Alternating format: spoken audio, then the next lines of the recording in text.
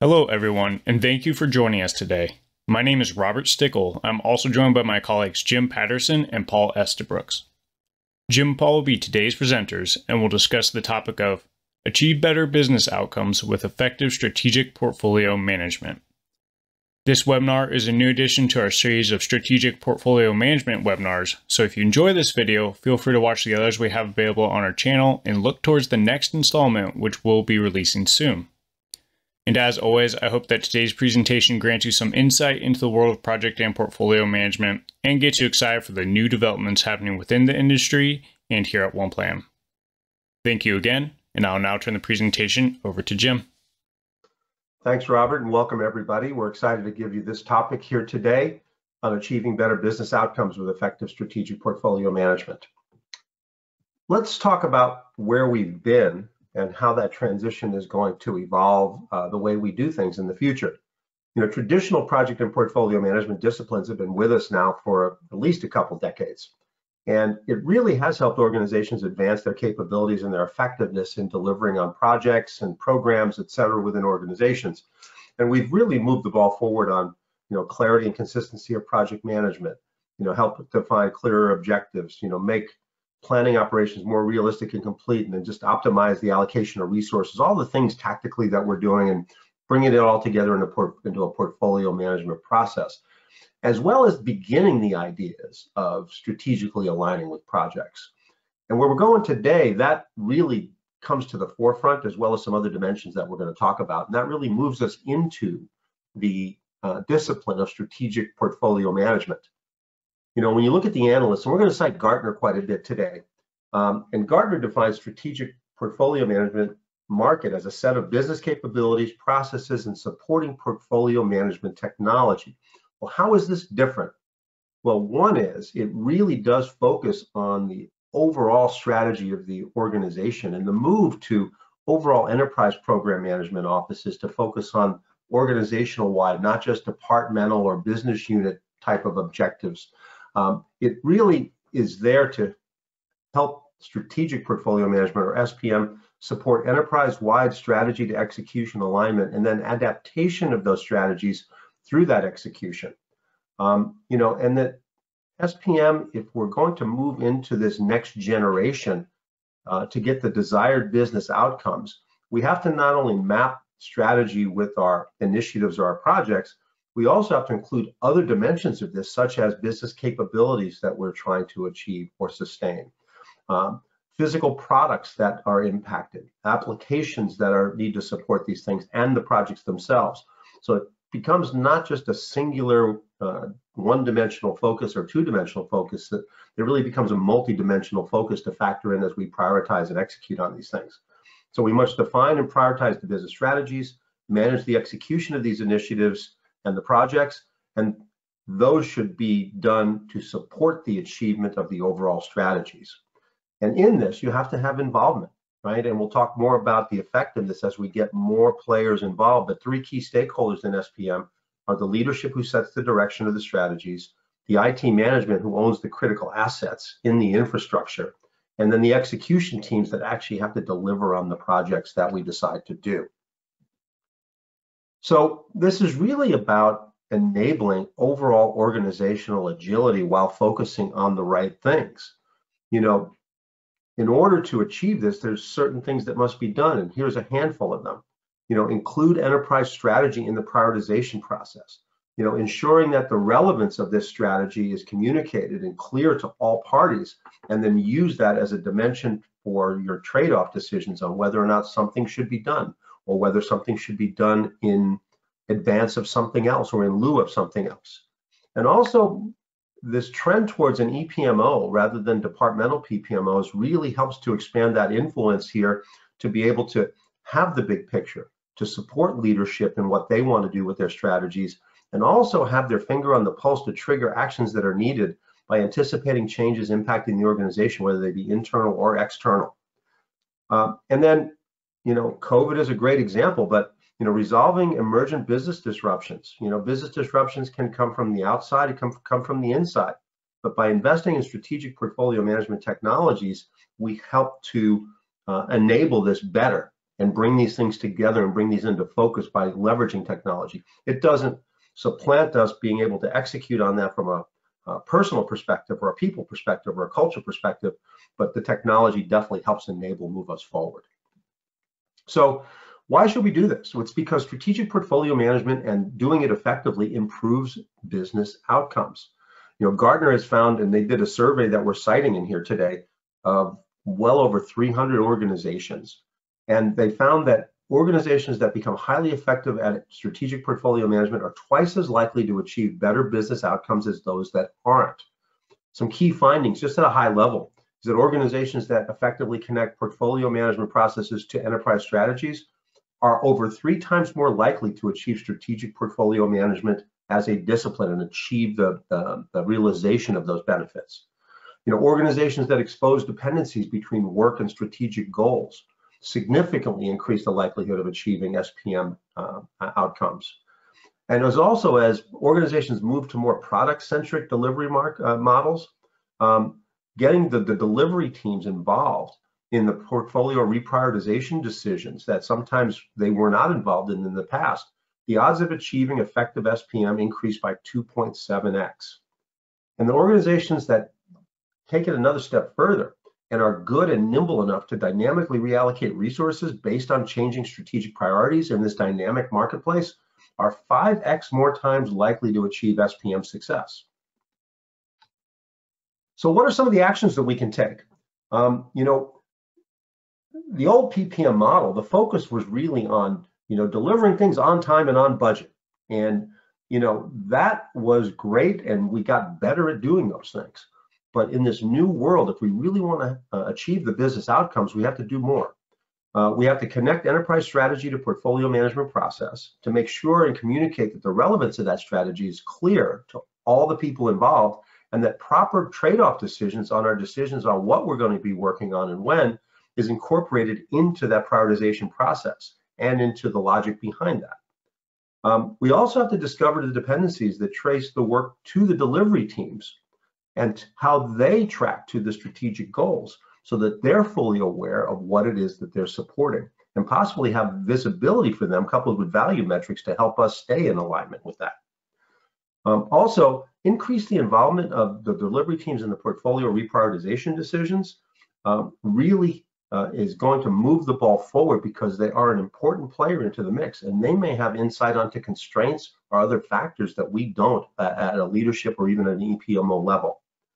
And another key piece in this finding was that, oftentimes we've had these reprioritization and planning cycles within organizations. Some do annual plans, some do biannual, some do quarterly, more cyclical type of reprioritization that might be done as far as a cadence. But being able to interject a more event-based approach where significant events or things that require us to really reorient our strategies and factor that into rejiggering our portfolio based upon those things, and having that as part of our culture and our process is something that is a mature SPM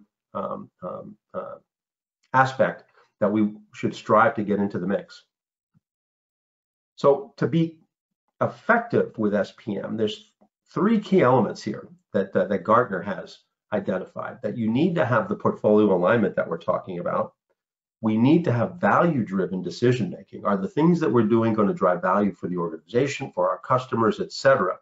And then having that ongoing portfolio flexibility so that we can be nimble and responsive and agile in the way that we respond to changing conditions in the market, in our customer base, or whatever other things that may come in as far as opportunities or threats. So there's real tangible benefits to pursuing this. The question might be, why should this be important to us? Well, organizations that are highly effective at these things are more likely to drive better outcomes and responding to disruptions like COVID-19. And those disruptions in these surveys, could be defined as, things in the business environment. It could be internal or organizational disruptions or ongoing internal or external change that just might be part of an evolution. But the likelihood of achieving positive business outcomes from effective strategic portfolio management, if you look at the dark blue versus the light blue, this is in the organizations that were surveyed in here. The dark blue is kind of the rest of the organizations that aren't effective in strategic portfolio management. The light blue are those that are. And look at some of the numbers here. The speed at which we successfully completed digital initiatives, 1.8x times more effective. The speed at which we launched new digital initiatives, 2x times more effective. Ability to realize expected business value from digital initiatives, 2.1 times. Ability to respond to disruptions and better to be able to be more nimble in that, over 2 times more effective there as well. And the speed at which an idea makes it through the innovation funnel, from that whole inception of the idea through us being able to get it into action, is over 2.3 times more effective. So tangible benefits for the organization. All of these aspects are critical to becoming more effective and responsive to the marketplace. Now, what this means is there's opportunities to improve. It says here that, if you just only focus on time and on budget, you have no significant impact on achieving these business outcomes. If you just focus on those things, you're that 1X group. And only 16% of organizations simultaneously achieve high effectiveness in all those 3 attributes of strategic portfolio management, meaning there's big opportunity for us to improve as organizations here in the marketplace. In portfolio alignment, there's things like, was the portfolio designed to strongly align with enterprise strategic objectives? Was it designed to balance the trade-offs between managing risks and driving innovation? Was the portfolio designed to effectively balance trade-offs between team and local enterprise outcomes? And just on the value-driven decision-making, there's improvements to be made there. And the ongoing portfolio flexibility. Was it easy to pause unnecessary work that did not align with strategic goals? Sometimes it's hard to stop projects in some organizations, or pause. Was it easy to stop those same types of initiatives? Is it easy to reallocate resources and funds based upon a changing of the landscape? Those are types of things that we need to think about. Are we good at those things? And can we get better? So the payoffs, there's organizations that completely connect enterprise strategy to portfolio management, as we mentioned, are 3 times more likely to demonstrate effective strategic portfolio management. But only 37% of organizations were shown to be effectively aligning resources with strategy and objectives. So the payoff from being effective in aligning portfolio management processes with enterprise strategy, there was a 3.2 times more effectiveness if you're able to do this. And the same thing with other related drivers. If we can proactively surface and communicate dependencies and how different parts of the enterprise need to work together and coordinate across the enterprise, because oftentimes we do have silos in organizations, or be able to proactively communicate how the work of the solution delivery and technology teams actually connects to the overall strategy. If we're moderately effective at this, really no impact. If we're highly effective, meaning that we're able to proactively surface those dependencies and and identify how the enterprise needs to work together from different parts, there's a 2x type of return on that. But as we mentioned earlier on, if you can then translate that into communicate how the work of the solution delivery and team connects to the company's overall strategy, a significant improvement, or 5x improvement, in the ability to deliver on those strategic goals. And getting those teams involved, right? The work of the solution delivery and technology teams, if you're better connected with them on the involvement in the reprioritization of work as the changes come down the mix. The survey looked at here, you look at the donut on the left-hand side, the organizations that were surveyed, only 15% of them said they were completely involved in those decisions. 48% to a large extent, 32% to a moderate extent, and 6% to a small extent. But the payoff in involving them in the reprioritization decisions to the likelihood of achieving strategic portfolio management is that if you were completely involved, there was a 2.7x improvement in that achievement of SPM, where it diminishes quickly if it was just to a large extent down to almost half of that. So the idea is there are payoffs in the effectiveness if we can adopt these types of approaches. And that event-based approach, where we basically trigger reprioritization based upon events rather than just on some cyclical quarterly thing. And it said that 7% of the organizations or respondents in here were on a quarterly reprioritization cadence. The idea here is that also can bring better results to you as you go through on the payoff. So for example, if you the payoff from increasing the effectiveness of reallocating resources based upon these triggering events, it goes up the scale up to 5x if you're able to reallocate resources based on changing strategic priorities. Whereas if you can at least identify underused and unused resources and allocate them appropriately, or at least identify that, there's over a 3x times return on that as well. So these are just things to consider as we look at the solutions we're going to talk to you about today.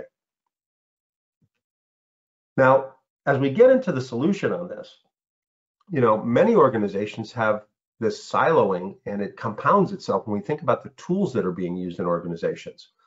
A common scenario that we see when we talk to customers and we look at the different disciplines down the left-hand side here in the blue: portfolio management, project management, resource management, and then the different organizational units across the top, and look at the different tools they're using for execution to help an organization achieve corporate strategy. When you have this kind of disconnection and bringing that data together and not having common visibility is really a challenge for many organizations today. What we're going to show you today with the use of OnePlan, we can help consolidate these things such that the portfolio management and the strategic portfolio management capabilities can all be consolidated, and possibly interject maybe some execution tools at the execution level that feed into that. But the idea is having that reporting and that visibility across that all and understanding the relationships is something that we can harness and bring more consolidation and sanity to all that. So OnePlan really enables strategic portfolio management, as we talked about the technology being an enabling factor, and bringing in the strategy, the execution, and the technology components to really come together in overall strategic portfolio management. We think about the business leaders, right, who have to develop that strategy and execute on that strategy. We have the execution leaders who have to actually perform on the projects and the initiatives that ideally will support those strategies.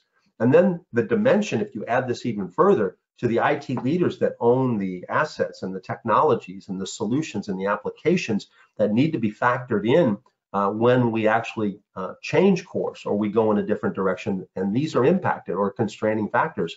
This is an area of SPM maturity that we need to factor in.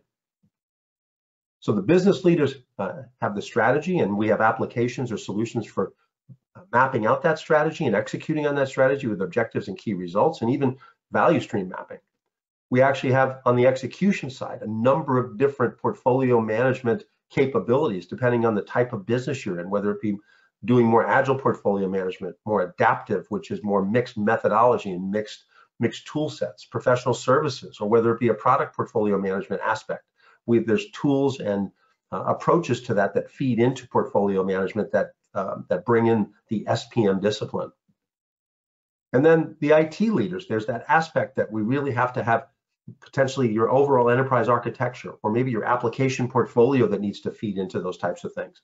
We need to have solutions that feed into that, and OnePlan enables things in this area.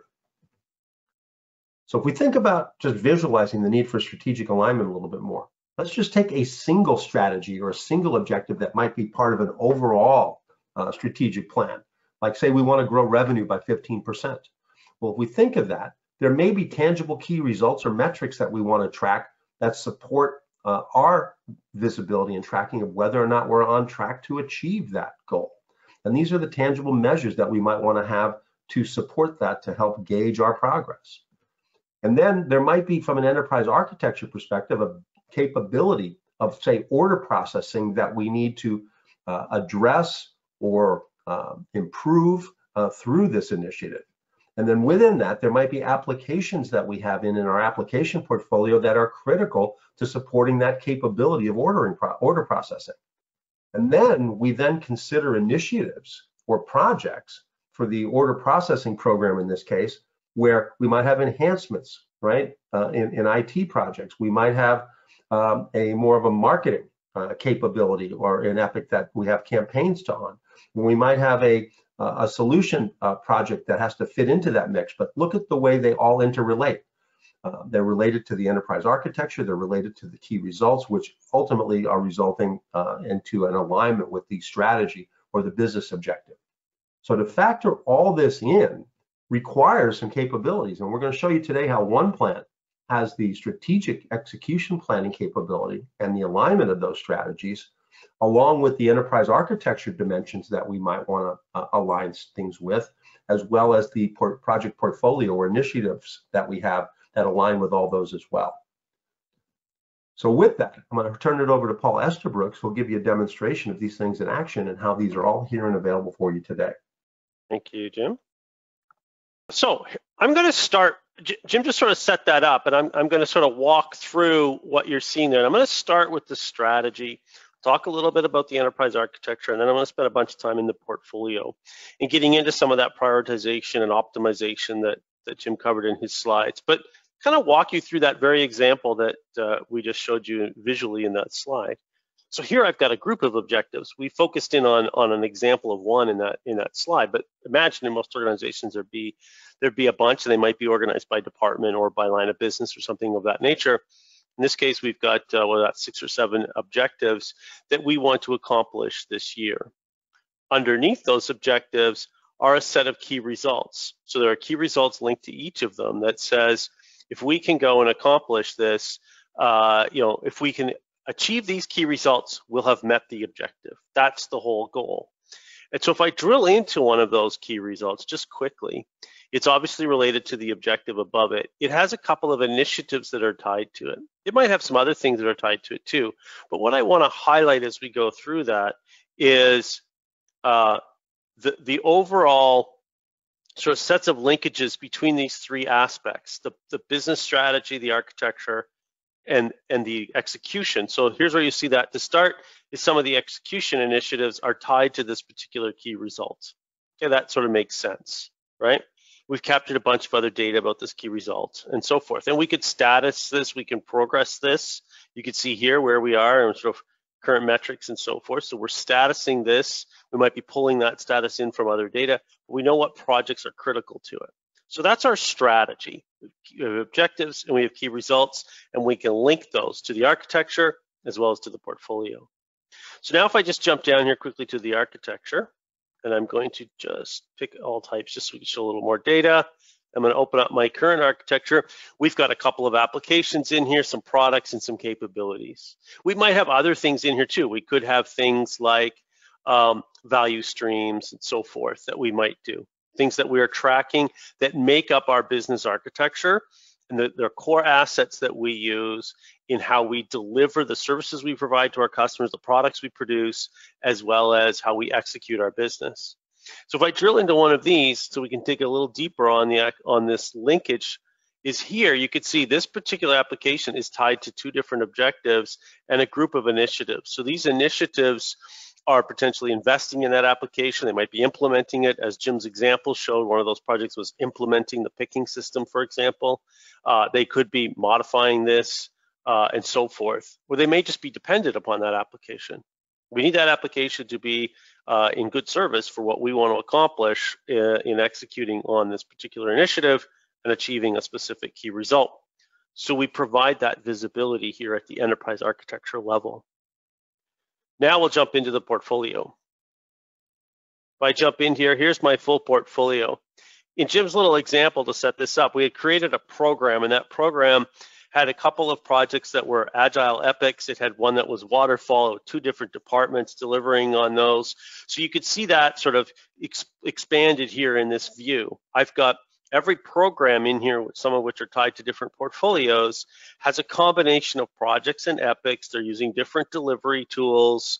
They might be owned by different departments, but they're all part of a greater objective. And we've organized those objectives hierarchically into this program portfolio model. And so we might have a program owner, and they're executing on all of this information underneath it, but they're engaging multiple audiences, all of whom maybe work a little bit differently in terms of that execution. So classic adaptive project management.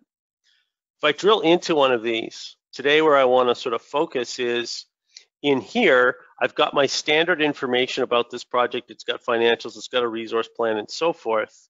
But what it also has, if I open up this is where all that linkage information really comes into play. You could see here, this particular project is tied to 2 different objectives.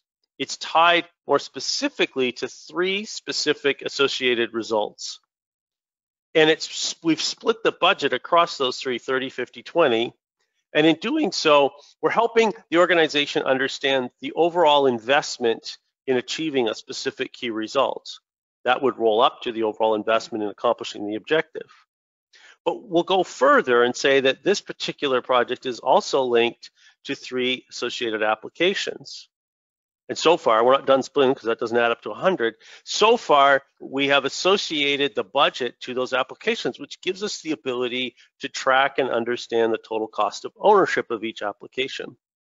As we have multiple projects that might be touching these apps in some way, we can assign the relative portion of the budget accordingly. And down below, we have 2 products of the organization, and here we just split it 50-50. So we've split this budget in multiple ways, depending on the perspective or the reporting that we want to do. But now we have that line of sight. I know what initiatives are tied to what key results. I know what key results are in place to sort of measure and demonstrate accomplishment of core objectives. And I know what parts of the enterprise architecture are critical to all of that coming true and all that happening. So now I'm going to drive back out to the portfolio. This particular view, same view, I just added some columns to it. If I expand those columns, you can see here, I have that visibility as I get into my planning and prioritization exercise to know what are the associated objectives and what are the associated applications of the 2 columns I chose to add to this view. So as I'm making decisions on where my investments are going to go, and I'm going to show that in a second, or how I'm going to deploy resources, I have that visibility that when I go to put a project on hold, let's say, or one that's proposed, I understand immediately what objective I'm impacting, or what objective this proposed project would help accomplish. Because if management determined that this was our #1 objective, then this proposal probably needs to be activated, and we might need to choose something else in the list to put on hold in order to provide the necessary budget and resources we would need to accomplish that. But we're doing it in an informed decision based on priority or based on objectives and the linkage of them. If I drill in a little bit further and go down to associated results, sure, here we go. I'm going to pick this particular key result. So now I have focused my prioritization, because if someone said to me, we need to accomplish this, I could know immediately, well, which key results are tied to that? I filtered my whole list so I could see that. Well, here's my issue. Only 2 of those projects are actually active right now. So if that key result was critical for us to accomplish, we needed to get to there, 2 projects are on hold and 2 are proposed. I need to act immediately and make sure that those proposed projects get activated, and we figure out how to get these on hold ones off hold. And that's going to lead to some decisions I need to make around how else I might, what else I need to put on hold, or what budgets I might need, and so forth. But I'm making that as an informed decision. And maybe a quarter from now, another key result will bubble to the top because of a change in the business climate. Well, I can quickly pivot this and understand, okay, what initiatives are tied to that result? What is their current status? And how do I need to shift my priorities, shift my budget, shift my people, ask for more money, make those critical investments in order to accomplish those items? Because I understand how everything is linked together to accomplish that. I'm going to take that filter off just so I want to use a bit more extra data. I'd say, if I wanted to run this, and Jim showed this, where I could look at my resource plan, and you could see we've got roles that are clearly over allocated. And that may come down to, if I go zoom to quarters here, just so I can see this a little bit better, I could start to move some projects around and say maybe if we delayed that project, we would sort of gain some benefit here with respect to resourcing. I'm not going to try and solve for this right here in this call or in this demo, but the idea being we can quickly pivot and redirect resources, understand where we have bottlenecks based on what projects become important or what projects are put on hold, and prioritization accordingly, so that I know where I am and what resources I need to re-engage or redeploy, really is the word I'm looking for. And I can run this consistently. And then I can save that scenario up here. I can just say save the scenario and go back to it a quarter from now and say, where are we today compared to where we thought we would be? And has anything changed in the business climate? And if so, how does that transpose into this, and what changes do we need to make? I'll end the demo by just jumping into, we've added some new reports to our reporting capability. You continue to sort of invest here. First of all, I might want to look at my overall objective portfolio and see how I'm doing, see my objective progress. How are we progressing? We're doing really well on this objective. We're not doing so well here. And that may drive those prioritization decisions when we see that. If I jump down to the key results, you can see the whole key results. I'm going to jump to the status. I always like this view. You can see the ones that are doing really, really well. But if I look down towards the bottom, there's some that aren't progressing nearly where at the pace we want. And if they're truly important and they are linked to specific objectives that we need to accomplish that are high priority, then we're going to need to divert some of our attention and our resources, both budget and people, to make sure that we get those back on track. So we have these views to help guide those decisions. But then we've started to create some new views where I could come in here and look at an associated application. So if I wanted to quickly understand that accounting one that I opened up earlier, here's all of the projects and programs and ultimately the portfolios that are attached to that particular application. I could then look at that, in a decomposition tree and see that differently. So if I go look at the application again, and I could see sort of where does that fit. I've got other views here that I can use. Maybe I want to do it based on associated objectives. So here I want to go view in an objective. That brand awareness objective wasn't doing so well. Well, what are the initiatives that are tied to that? So very quickly, just kind of working right to left, if you will, I associate what's that objective, and visually I can see immediately what are the projects or initiatives we have undergo, what programs, or in this case there are 3 of them that are touching that, and so forth. And I can start to understand where we are in our organization. So we create these views to help you better understand it more visually, but we have all of that data because it starts with an understanding of what is the strategy, what's our architecture that supports our business, where we need to invest and adjust and move forward with in order to accomplish our strategy, and what are the initiatives we're undertaking. Which ones touch which strategies and which objectives, so that we can understand as things evolve and the business changes, we can quickly pivot and make those decisions and reprioritize how we're deploying resources with clear visibility into the impact we're having, and making sure that an enabling project that might be in another portfolio is still in play because of its connection to and the role it plays in the architecture and or the strategy. We're not limited to a narrow focus. We're able to have a broad one and clearly understand how everything is impacting how we're going to get to where we want to go. And Jim, with that, I'll turn it back to you. All right, terrific. Thanks, Paul. Thanks for that great overview. So let's summarize and talk about some potential next steps you can take. Here, just from the topics that we covered here today, just to summarize that traditional PPM has provided significant advances for organizations, but it's really time that we kind of move the ball forward into SPM. And SPM is now not replacing, but it's expanding on PPM and adapting for the modern digital businesses and the challenges and the threats and the opportunities that we face accordingly. And SPM brings together business capabilities, investments, programs, digital and physical products, applications, and projects, all as dimensions to factor into our prioritization and things to support our strategic plans. And achieving effective SPM drives significant increases in business outcomes. And OnePlan provides the most complete set of SPM capabilities on the Microsoft platform today. So if you are a Microsoft shop, we have some things that can plug into what you're doing very readily. We talk about these things because this is our passion and our focus. Even though we're a multi-gold certified Microsoft partner, our focus is really on project and portfolio management. And we are their current global project and portfolio management partner of the year. And we've won that multiple times. So we're recognized by Microsoft in this discipline as a leader, as well as recognized by analysts like Gartner and Infotech and Scaled Agile Inc. for the folks that take more agile approaches to this.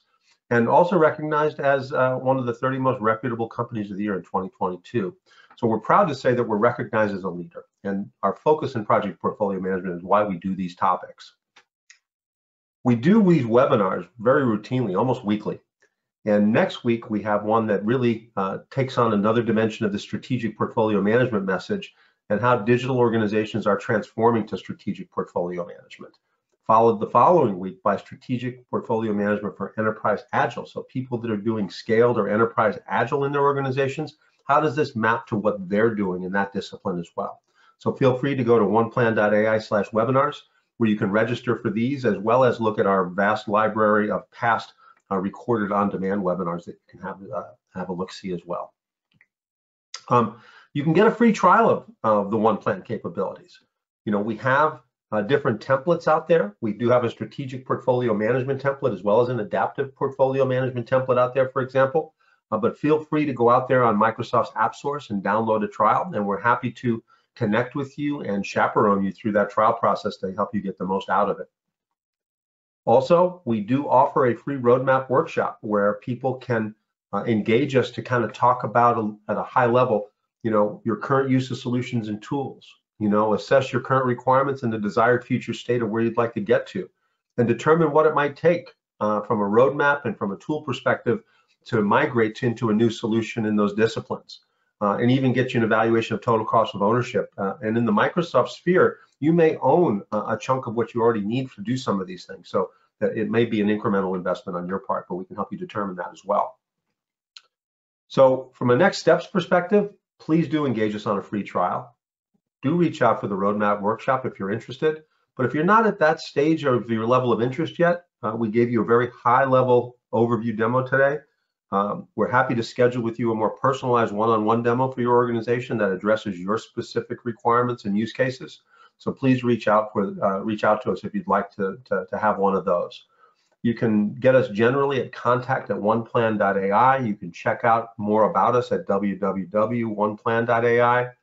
But also feel free to reach out to Paul or myself if you have questions that you'd like to address with us individually. At OnePlan, we'd just like to thank you for attending and taking your time out of your valuable day for us. We are invested in success, and by that we mean we're invested in our customers' success. So hopefully we can provide you a singular interface for the things we talked about today, one user experience, and really provide one plan for all these dimensions. So with that, we really do like to engage with our customers, and if we can help you in any way, don't be bashful about reaching out. You guys have a great day.